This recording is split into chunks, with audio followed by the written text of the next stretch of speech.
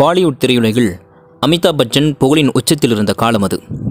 நிறைய திரைப்படங்களில் நடித்து வெற்றிகரமாக ஓடி மிகப்பெரிய அளவில் வளர்ந்து வந்த நிலையில் அமிதாப் பச்சனுக்கு நாடெங்கும் பெரிய புகழ் இருந்தது. ஒரு முறை அமிதாப் பச்சன் விமானத்தில் பயணம் செய்கிறார். பக்கத்து சீட்டில் ஒரு சாதாரண நபர், பார்ப்பதற்கு சாதாரண பேண்ட் ஷர்ட் போட்ட ஒரு படித்த நபராக இருந்தார். விமானத்தில் அமிதாப் பச்சன் தான் வருதுன்னு தெரிந்த உடனே பக்கத்தில் இருந்த எல்லா பயணிகளும் ரொம்ப சந்தோஷம்.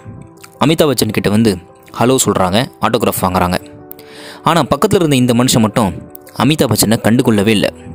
சாதாரணமாக நியூஸ் பேப்பர் படிச்சுட்டு இருந்தார். இதை கவனிச்சுக்கிட்டே இருந்த அமிதாப் பச்சனுக்கு ரொம்ப சங்கடமாக போச்சு. ஒரு புகழின் உச்சத்தில் இருக்கிற நாம் இங்கே அவர் பக்கத்தில் உட்காந்துருக்கோம், ஆனால் அவர் நம்மளை கண்டுக்கவே இல்லை. என்ன காரணம்? அமிதாப் பச்சனுக்கு பெரிய குழப்பம். கொஞ்ச நேரம் கழித்து விமானத்தில் டீ கொண்டு வந்தாங்க. அப்போ அந்த டீயை எடுக்கும்போது அமிதாப் பச்சனை பார்த்துட்டு அந்த நபர் சிரிக்கிறார். பதிலுக்கு அமிதாப் பச்சனும் சிரிக்கிறார். இந்த சந்தர்ப்பத்தை பயன்படுத்தி அமிதாப் பச்சன் அவர்கிட்ட பேச ஆரம்பிக்கிறார். ரெண்டு பேரும் பேசுகிறாங்க. பொருளாதாரம், அரசியல், நாட்டு நடப்புகள் என்று பல்வேறு விஷயங்களை பற்றி ரெண்டு பேரும் பேசுகிறாங்க. கொஞ்சம் கொஞ்சமாக அமிதாப் பச்சன் சினிமாவை பற்றி பேச ஆரம்பிக்கிறார். உங்களுக்கு சினிமா பார்க்குற பழக்கம் இருக்கான்னு கேட்கிறார். உடனே அந்த மனிதர், ஓஎஸ் பார்ப்பனே, செலக்டிவாக 2-3 படங்களை நான் பார்ப்பேன் என்பதாக அவர் சொல்கிறார். உடனே அமிதாப் பச்சன், நானும் சினிமா துறையில் தான் பணியாற்றேன் என்பதாக சொல்கிறார். உடனே அதற்கு அந்த மனிதர், என்னவா இருக்கிறீங்கன்னு கேட்குறார். உடனே அமிதாப் பச்சன், நான் நடிகராக இருக்கேன்னு சொல்கிறாங்க.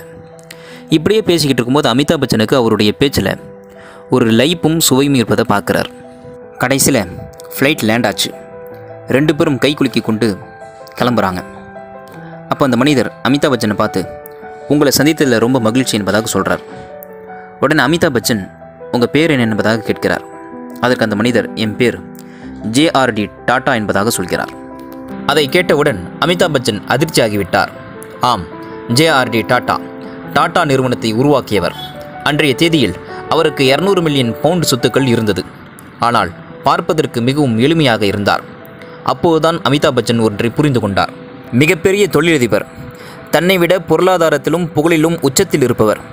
ஆனால் எவ்வளவு பணிவோடு நடந்து கொள்கிறார். எப்போதுமே பணிவுக்கு முன்னால் அறிவு தோற்றுவிடும் என்பதை அமிதாப் பச்சன் அன்று உணர்ந்து கொண்டார்.